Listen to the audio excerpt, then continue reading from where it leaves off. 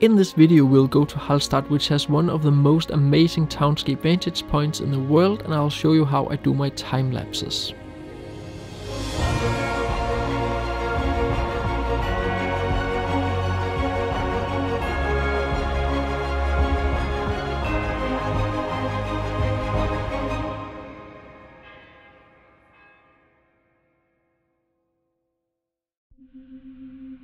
There are several car parks in Hallstatt since it is a huge tourist magnet, so it shouldn't be too hard to find a place to park the car. Be aware though that you should park the car downtown and walk the rest of the way to the main vantage point of the town. You can also arrive by train and take the small ferry across the lake.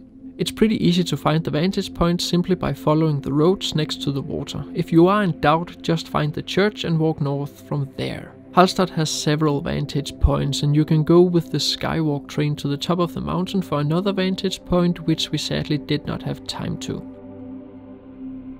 As an area straight out of a Disney movie, this beautiful little town is located along the Hallstatter lake with classic alpine foreground houses leading into the scene and the church, which acts as the focal point. The lake and the mountains in the background both adds to a perfect romantic postcard scene, which works all year round. My main goal was to lock down the camera in a nice composition and get some photos, which I could use for some time blending. This is a very time-consuming job, which requires a lot of patience, so you might want to come prepared. But if you are in need, Hallstatt provides.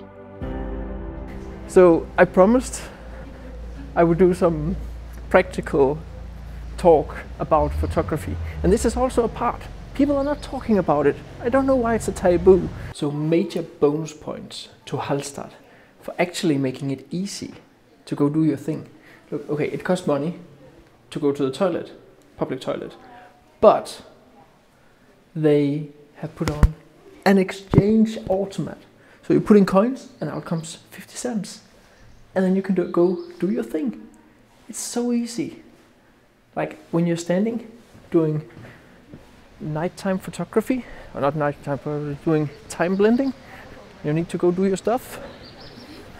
It is so important that it is easy to go do your stuff. So we used the past 1.5, 2 hours on photographing from the postcard view of Hallstatt. It's very, very beautiful. Right now we're entering the blue hour, where I'm going to shoot for the lights. I want to blend in to my sunset. That's probably what I'm going to do. So I've tried a lot of different things. I have some long exposures with my 10 stop, with my 6 stop. I have some normal stuff, just trying to get as much done. And then I'm just going to blend it all together in Photoshop. And hopefully that will make quite a good picture. Now when I go to a location like this, I always try to cover my butt and get as many types of photos as possible. As I've already explained a few times, I'm not sure what works before I return to the computer, and when editing a photo months after I photographed it, it's not sure I can remember exactly what I was thinking in the specific situation. So I'd rather have too many options to mix and match than too few.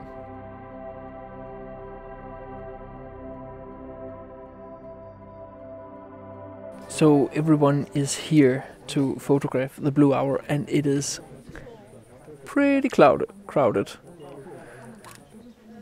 Right now I'm just shooting. I am not sure actually if I'm going to blend this with the sunset. I'm probably going to try, but it looks very, very pretty just by itself. I'm also shooting a time lapse, and I bet you will be interested in how I do. Well, I have a Sony camera. I have downloaded the time-lapse app. When that works, you put it into program mode, you lock it down on ISO 100 and let the camera do the rest. Pretty simple. Right now I am shooting with a manual aperture lens, so I've locked that one down too, which means that it's only the shutter speed the camera will change over time. Right now I'm shooting with an interval of 20 seconds, which means that my shutter speed can't increase to more than 20 seconds. You need to count that in when you dial in your settings.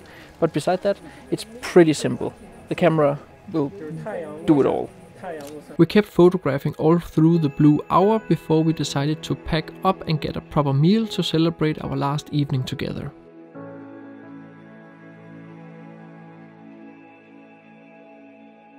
The next morning we returned and was very lucky to have a completely different and moody scene with low-hanging clouds gliding silently through the mountains. Here I used both my normal method of shooting a time-lapse, but I also used another method, which is simply to record video and speed it up during the post-process. During that you are limited to whatever format and resolution you record in, and the files can take up a lot of hard disk space, but you are more free to adjust the speed and length of the time-lapse as to what fits you and your project the best. Remember to record with 25 frames per second and not 50 or 100 frames per second, since that is a complete waste of memory.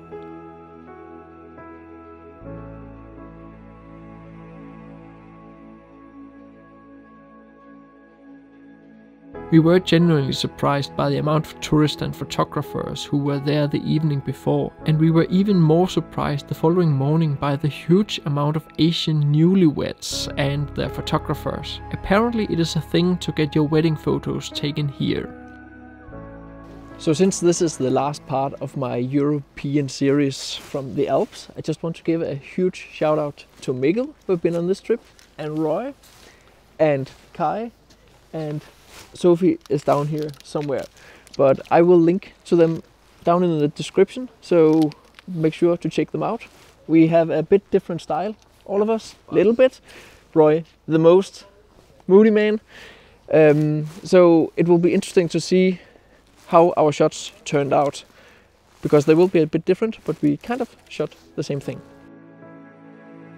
Hallstatt is an immensely beautiful location, and despite the huge crowds, it's well worth visiting.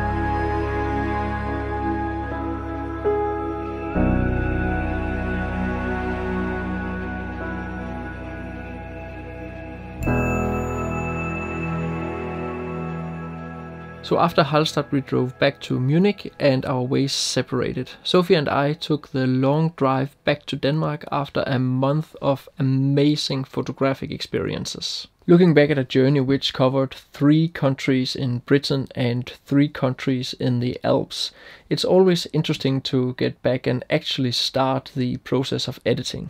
As you probably know, the editing phase actually extends your feeling of the journey quite a lot. As with both my US series and Faroe series, the Britain and Alps part of the Europe series you've just seen takes up to half a year to complete, depending on how much footage I return with. That actually means I can't apply the experience I get from editing a Britain series and Alps series before they're done.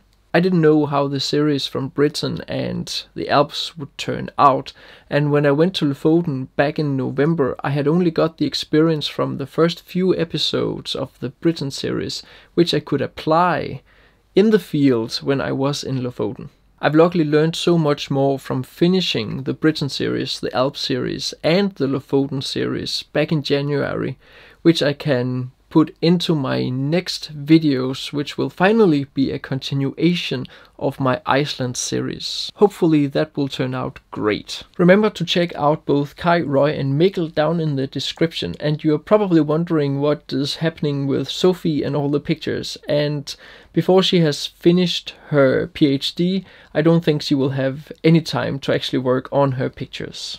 Next week's video will be a new video with 5 tips on composition in landscape photography. And after that, my small series from Lofoten will begin. I sincerely hope you have enjoyed following along on this incredible journey through Britain and the Alps, and that you have learned a few things here and there. As always, I would highly appreciate a like and a comment, and thank you so much for watching.